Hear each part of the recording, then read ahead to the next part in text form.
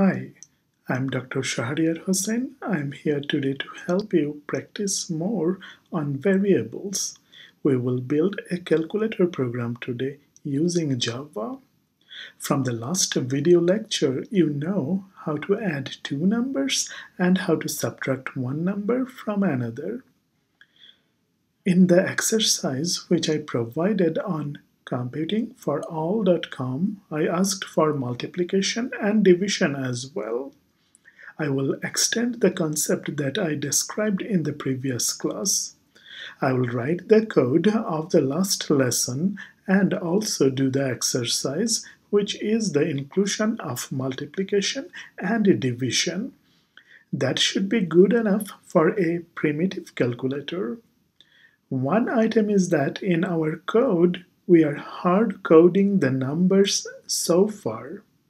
That is, every time we change the numerical values of the variables, we need to compile the code to generate the class file because of the change. In an ideal program, the program should ask the user for two numbers, and then the program should do whatever mathematical operations it is supposed to do. I will now share my screen with you so that you can see how I write the program. I will keep explaining on the way. Suppose the name of the Java file I am working on is myprog.java. Therefore, the class name has to be myprog. The scope of the class is within a set of curly braces. I will now write the main method. I am writing the main method public static void main and the parameters. The main method has a scope within a set of curly braces. We'll write the instructions inside the curly braces. Please note that we are building a calculator program. Therefore, we need two numbers held in two variables. These two variables will be the operands of addition, subtraction, multiplication, and division. We are not working on any sophisticated calculator program today. The calculator we will build will only have the ability to add, subtract, multiply, and divide. Let us declare two variables. These variables are double variables. We already know how to declare two double variables from the last lecture. The names of the two variables that will become our operands are num1 and num2. I declare the first one by stating double num1 semicolon and the second one by double num2 and I put a semicolon. I should mention again that we have to put a semicolon at the end of each instruction. The line public static void main is not an instruction. It is defining where is the starting of the program. Therefore, public static void main does not have a semicolon at the end. Over time, we will see that there are statements in Java for which we do not put semicolons. An instruction is a unit task. In general, each instruction inside the main method must have a semicolon at the end. Anyway, I declare another double variable named res, in which I will put results of the mathematical operations addition, subtraction, multiplication, and division. Now we will put some values inside num1 and num2. Let us write instructions to put 25 inside num1 and 12 inside num2. So far, we declared all the variables and initiated num1 and num2 with operands. I will first add the two numbers in num1 and num2 and put them in the res variable. Note from the previous lecture that in a line with the assignment operator, the computer executes the right side of the assignment operator first. Whatever the value of the right side is, the computer copies the value to the variable in the left side. The left side cannot have anything other than one variable. When executed, res should contain the summation result. Let us print the summation result on the terminal, as we did in the previous video lecture. If we run and compile the program, we should see the value of res, which is the addition of num1 and num2 on the terminal. To be exact, the output will be summation 37. Now we would like to do the subtraction. Notice that after printing the summation result, we can reuse the res variable for any other operation. We will subtract, so we write res equals num1 minus num2, then we put a semicolon. We write a system.out.println instruction to print the subtraction result. Similar to addition and subtraction, let us write the code for multiplication and division. Each of the mathematical tasks includes one line of instruction to do the mathematical operation and one line to display the result. After you have written the code for all 4 operations, compile and run the program. We can see that results of all the operations, addition, subtraction, multiplication and division, are correctly printed on the terminal. While I like the code so far, notice that for a pair of new numbers in num1 and num2, we have to recompile the code and run again, which is not a good idea for software development. The user does not know how to compile or change the code. Therefore, we need to modify the program in such a way that the program asks the user for 2 numbers and then the program outputs the results of the mathematical operations carried over the 2 numbers that the user provided. Assigning values directly in the code, like the ones we have done here, is called hard coding. Instead of hard coding the numbers, we will change the code so that the program asks for input to the person who will run the program. Getting input from the user is not entirely straightforward in Java. I will introduce a few new items regarding getting information from the user. The items might not make much sense at this point because we are still not familiar with methods, classes, and objects. We will be using the new items to get input from the user.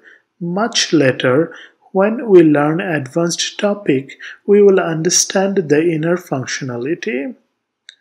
Anyway, to enable your code to get inputs from the user, you need to use the scanner class, which we are not familiar with at all. At the beginning of the code, even before the first line, now we have to write import java.util.scanner, then put a semicolon. For now, the explanation that might make sense is the following. This particular class, scanner, has the functionality written in it that allows a program to get user input.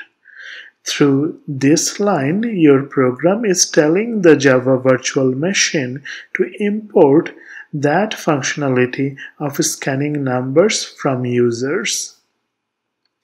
Now, instead of hard coding the numbers to num1 and num2, we will ask the user to enter two numbers by typing on the keyboard. Our program will assign the two numbers that the user provided to num1 and num2.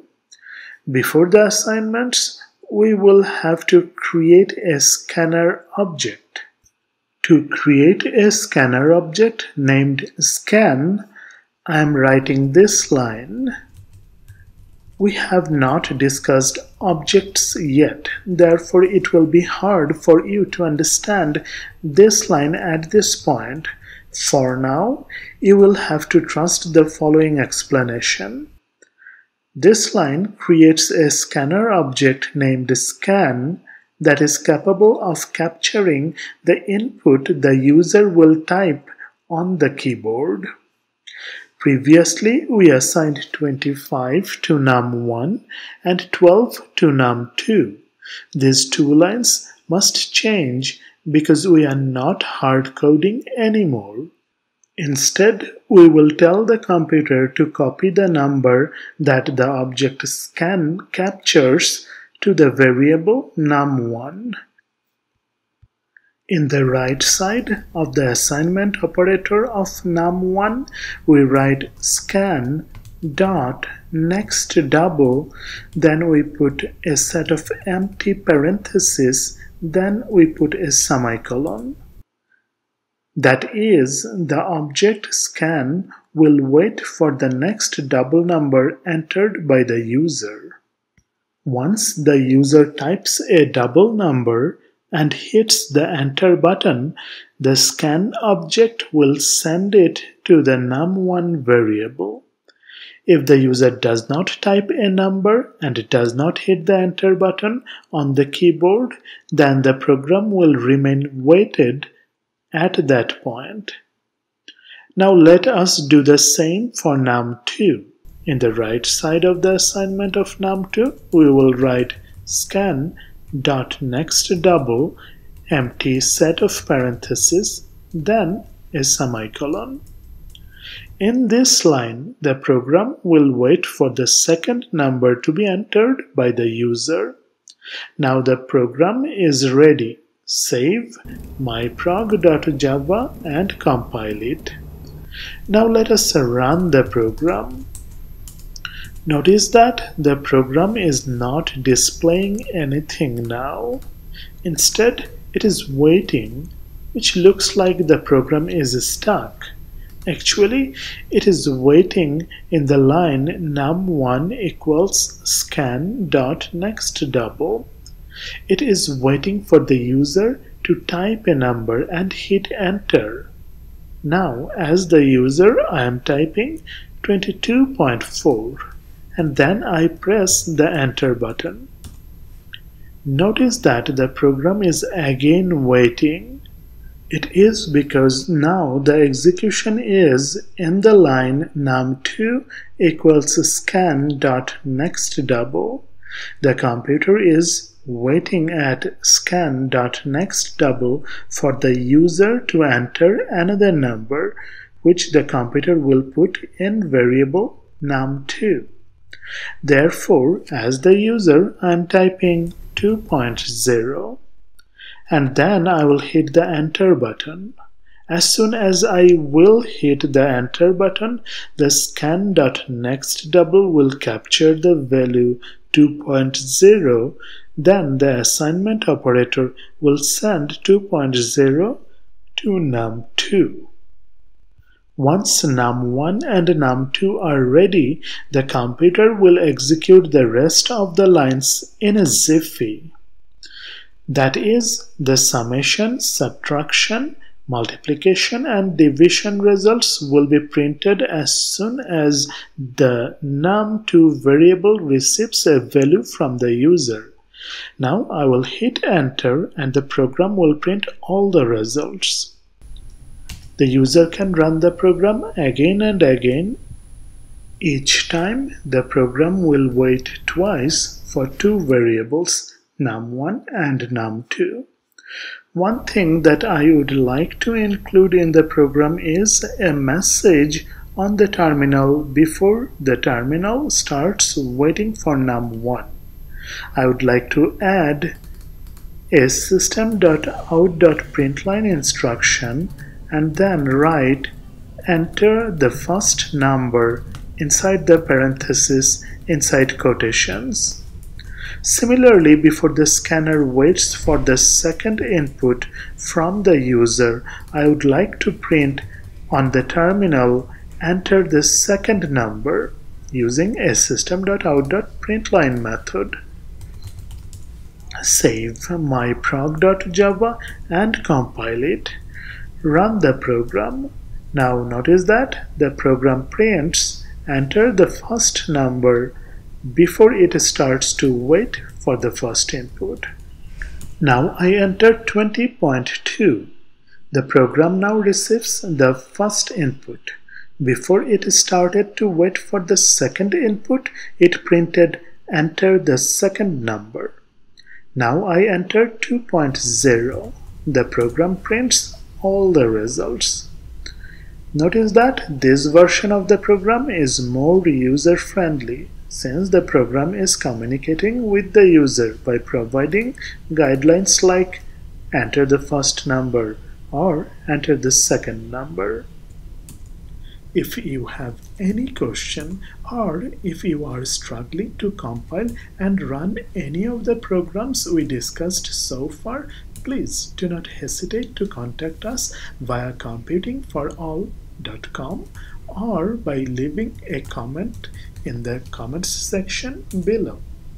Thank you for watching the video. We will be coming back soon with another video in this video lecture series. To stay in touch, please subscribe to the computingforall.com website and to our YouTube channel. Thank you.